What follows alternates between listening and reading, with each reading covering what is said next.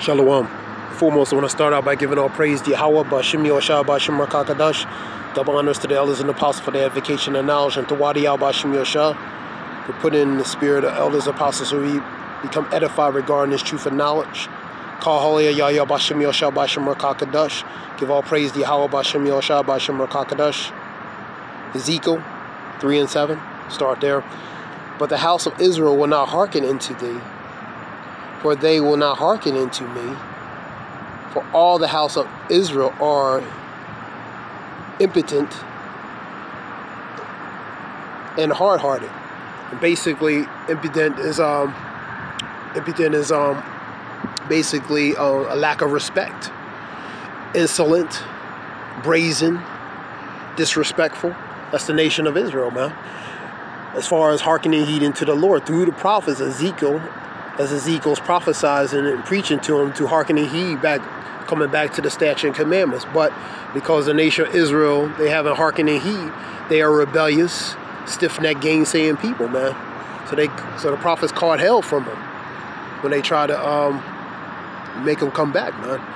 They really, when they're not listening to the prophets, they're really not respecting the Lord Yahweh Bashim Yeshua, because the spirit of Yahweh Bashim Yeshua goes into the prophets and preaches to the prophets, so the prophets can preach to the nation of Israel, man, to hearken and heed, come back and do what they're supposed to do, man. So basically, they're the spiritual spokesmen and spokesmen of Yahweh Bashim Yeshua, man. Let's read that again. But the house of Israel will not hearken unto thee, for they will not hearken unto me, which is pretty much Yahweh Bashim Yeshua, man. For all the house are impudent and hard-hearted. So they hard-hearted, man. They're stubborn and stiff-necked, man, and rebellious, man. Let's go to Zechariah 13 and 8.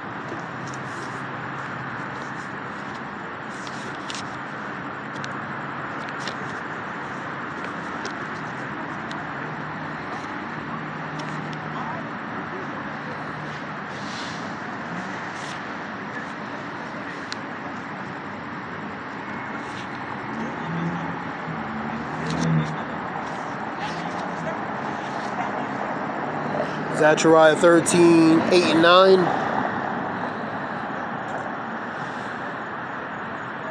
And it shall come to pass that in all the land, saith the Lord, two parts therein shall be cut off and die. So 2/3 part will be cut off and die, man. But the third shall be left therein. And I will bring the third part through the fire, and will refine them as silver as refined, and will try them as gold is tried. They shall call on my name, and I will hear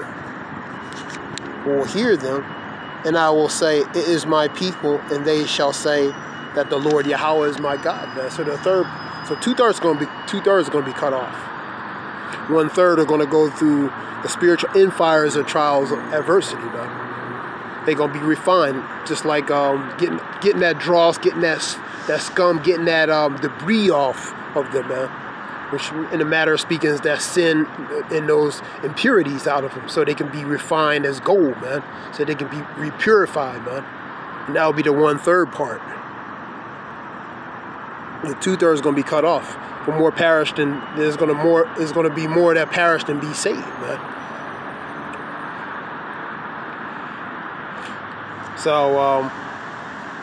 So greater of the nation of Israel is going to perish and be saved, and that 1/3 is that remnant ultimately.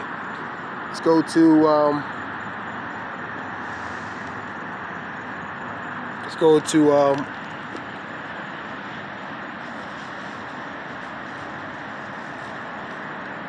2nd Ezra 9. Go to 2nd Ezra real quick. 2nd Ezra 9. 2nd Ezra 9. Then shall they be in a pitiful case, which now have abused my ways, and they that have cast them away despitefully shall dwell in torment. That's the consequences, man. They cast it away. They haven't hearkened and heed. They dismissed it. So they despised it, man. And they're going to be in a pitiful case, man, relating to pretty much the outcome regarding the consequences for doing that, man. Number 10, for such as in their life have received the benefits and have not known me. So they receive things in this world, have not known the Lord or acknowledged the Lord. 10, 11. And they that have loathed my law, this law is what? The statute and commandments, while they yet had liberty. The liberty, this is the grace period of liberty, man. And when as yet a place of repentance was open unto them, understood not but despised it. Instead of taking heed, coming back and doing what they can do, they dismissed it, man. They despised it, man. So they pretty much brushed it aside, man. They didn't take it seriously, man. And the consequence is the same must know it after death by pain, man. That's going to be their consequence. Let the faithful die in their faithfulness. A wave is greater than a drop. You know, so they're gonna suffer the fate of knowing it by death by pain, man. Now read 13. Therefore, be not thou curious. Be thou not curious how the ungodly shall be punished, which is the wicked. But inquire how the righteous shall be saved, who the world is and whom the world is created. Because the world was created ultimately for the righteous. So not be concerned about the ungodly, man. The ungodly will get what they'll get. Man. Let's go to 2nd Ezra 15 and 3 and 4.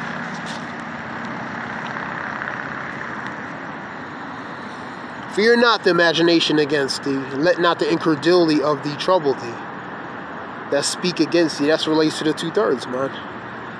Their disbelief, their mocking, their scoffing. 2 Peter 3, 3, 4.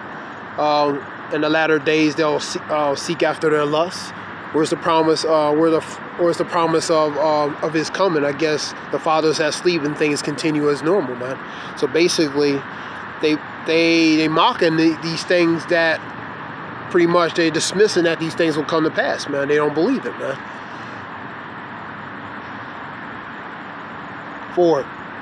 For all the unfaithful shall do what? Die in their unfaithfulness. So the consequence, they're gonna know it by death by pain, man.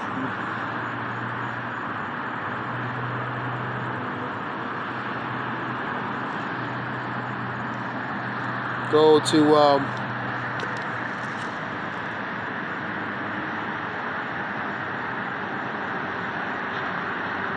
let's go to Ecclesiastes 8 and 11. Ecclesiastes 8 and 11.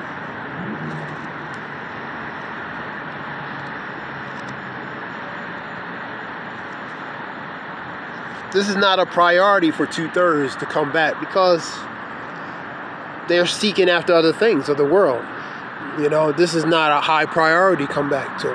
Until stuff hits the fan, then they're gonna try to jump on, you know, the bandwagon and see what they can do, man. But while there's liberty like this and grace period like this, they're not going to seek these things because it's not a high priority for them to do it, man, in their mind. Let's go to 8 and 11. Because sentence against an evil work is not executed speedily, therefore the heart of the sons of men is fully set in them to do evil. So they're going to continue to do evil. Because judgment is not, you know, expedient. It's not going to happen right away. They said they're going to take advantage of continuing to do their works, man. Their evil, fruitful deeds, man. Their works, man. They're going to continue on because they think nothing's going to happen, man. But everything has its time and season relating to the purpose of its time and season relating to Ecclesiastes 3, man. 3rd chapter, man. Because it's not going to happen right away doesn't mean it's not going to happen at all. It's just going to happen in the time it's set for it to happen. So they underestimate certain things because they think nothing's going to happen to them. They think they can get away with it or continues to do it. So they're going to be set forth to continue to do their deeds, man. Let's go to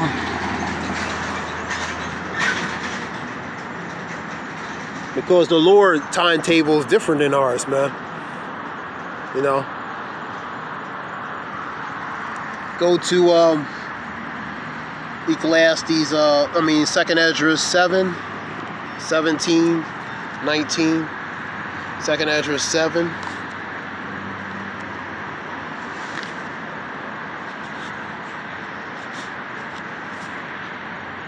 Second Ezra 7, 17.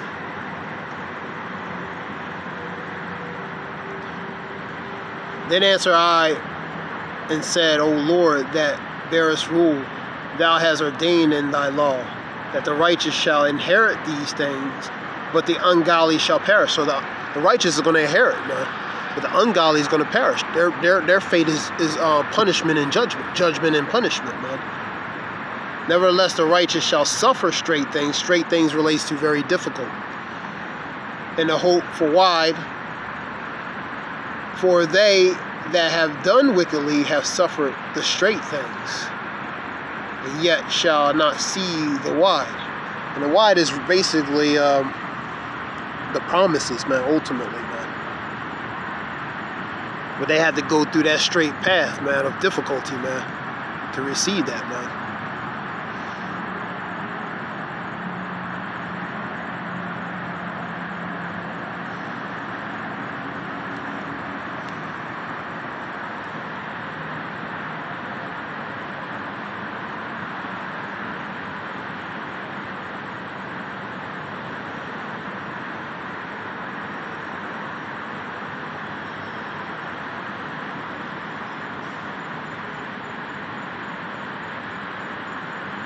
Read it again. Nevertheless, the righteous shall suffer the straight things and hope for wide.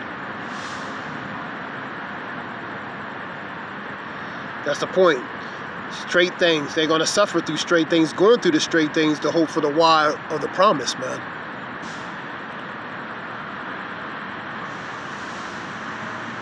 For they that have done wickedly have suffered the straight things, yet shall not see the wide. So they're not going to see the promise, man. Because they're going to be executed. Judgment has to be set forth for them, man. So they're going to be punished, man. They're not going to see their promise. They have to be punished on this side, man, in the matter of speaking. Now, in the next kingdom, they'll be reborn back, the 2/3 through the 1/3, but they had to suffer punishment. The wicked had to suffer punishment on this side regarding their judgment, man. Go to,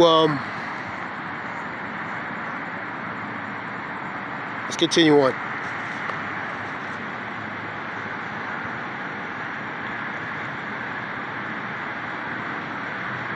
Let me read 19 and I'll read 19 through 21. And he said unto me, there is no judge above Yahweh, and none that have understanding above the highest. For there be many that perish in this life because they despise the law of Yahweh that is set before them. So many are going to perish. More are going to perish than be saved, man. 21. For Yahweh have given straight commandments to such as came when they went. Let me read that again. For Yahweh have given straight commandments to such as came what they should do to live, even as they came, and what they should observe to avoid judgment. So the instructions pretty much. Romans 15 and 4. Let me get that. Romans 15 and 4.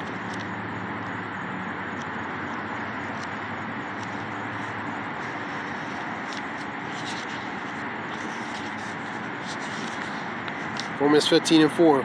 For whatsoever things were written for our learning. And our learning relates to the instruction according to the scriptures, man. That we, through patience and comfort of the scriptures, might have hope. Patience. And so knowing that certain things that the scriptures say we're going to have hope to believe, that they're going to come to pass, man. So this is the instructions, the guidebook for that. Let's continue on. Let's go to Baruch 4:1. Baruch 4:1.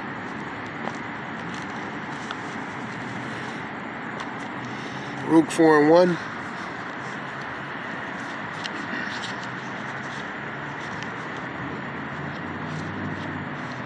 Baruch 4:1.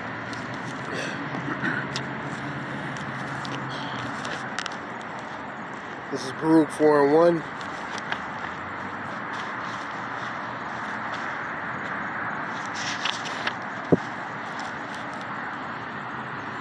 This is the book of the commandments of Yahweh, and the law that endure forever.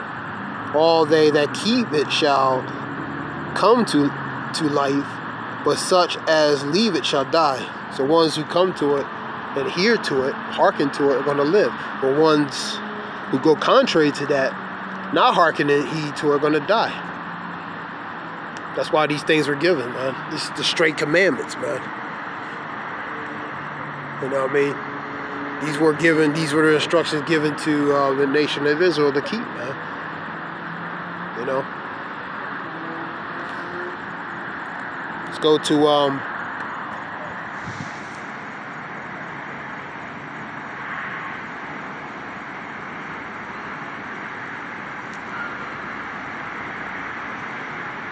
go back to 2nd Esdras again, 7:22-25. 2nd Esdras 7:22-25.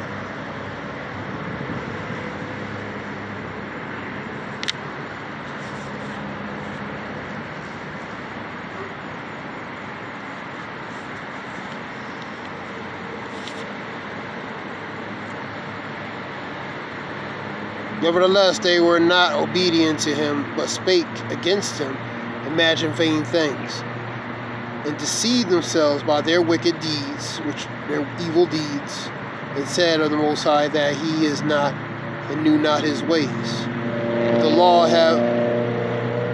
But his law have they despised. This relates to the nation Israel is talking about. Denied his covenants and his statutes, and they have not been faithful. They have not performed his works, man. They had not been faithful. They committed spiritual adultery against Yahweh Bashem Yashah, worshiping idolatry, graven images, and done things, abominable things contrary to what they're supposed to be doing, man.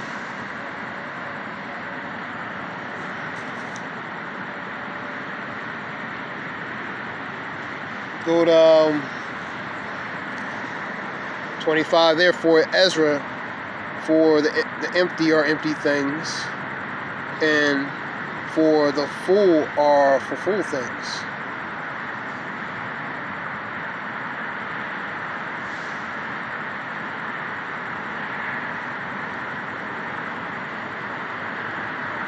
Behold, the time shall come that these token signs which I have told thee shall come to pass, and the bride shall appear, and shall coming forth shall be seen. The bride is what? Yahushua. And now is withdrawn from the earth. Go to 36-41. Then I said, I, Abraham, prayed for the first of the Sodomites, and Moses for the father, and sinned in the wilderness. Yahushua after him for Israel in the time of Achian, and Samuel and David for the destruction, and Solomon for them that should come to the sanctuary. Elias for those that receive rain, and for the dead that he might live.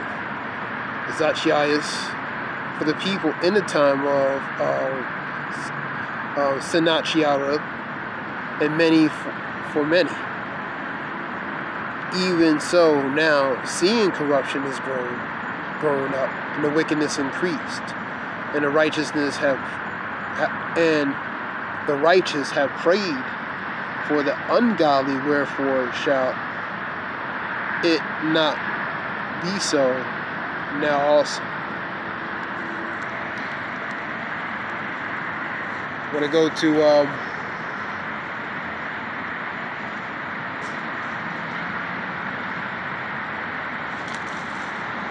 42, let's continue on. 42. And he answered me and said, the present life is not the end where much glory doth abide. Therefore they prayed for the weak. But the day of doom shall be the end of this time. The day of doom, man. And that's what's to come. You know. And the beginning of immortality for to come. Wherein corruption is past. The corruption relating to the ways of this world is gonna be past, man. But immortality is the next everlasting righteous life, man. And the day of doom shall be the end of this time, man. The day of doom relating to Revelations 11 and 14, Revelations 9 and 12, man.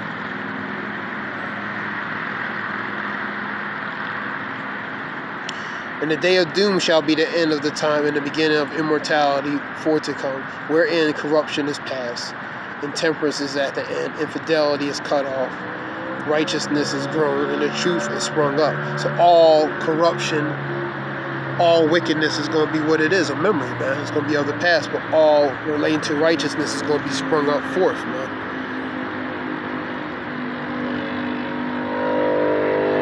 45. Then shall no man be able to save him that is destroyed, nor to oppress him that have gotten the victory. There's a scripture talk about, let me see. Here we go. This is 2nd Ezra 6 and 28. For faith it shall flourish, corruption shall be overcome, and the truth which have been so long without fruit shall be declared. So the righteousness and all the things that's good has been missing is going to finally flourish and be declared, because wickedness is going to be pretty much eradicated, man, deceased, man. Let's go to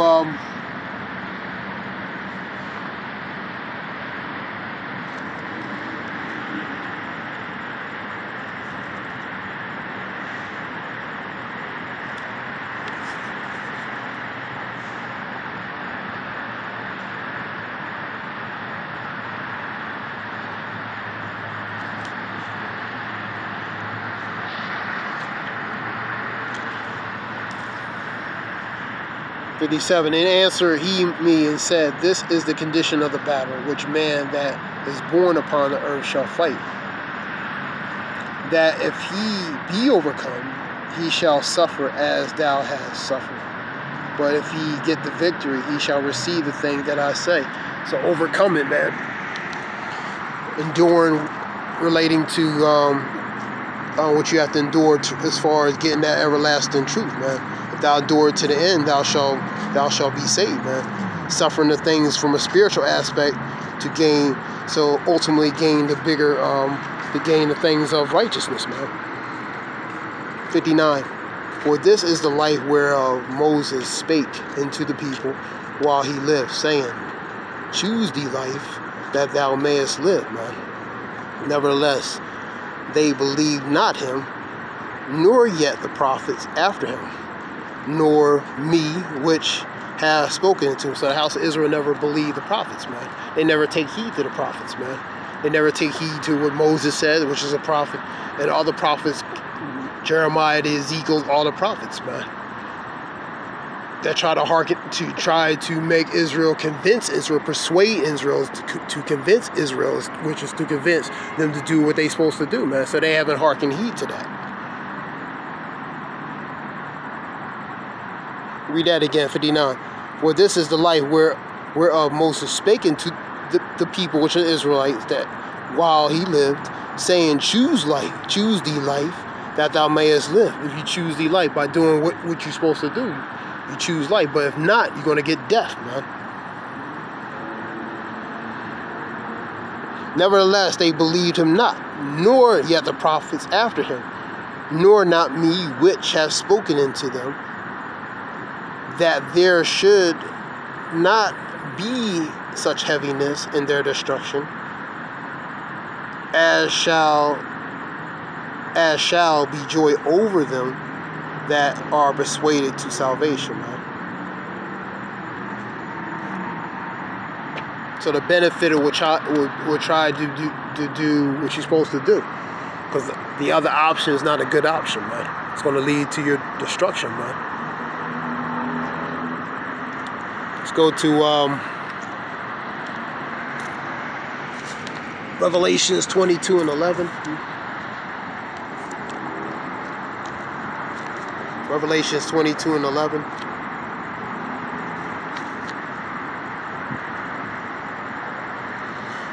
He that is unjust, let him be unjust still.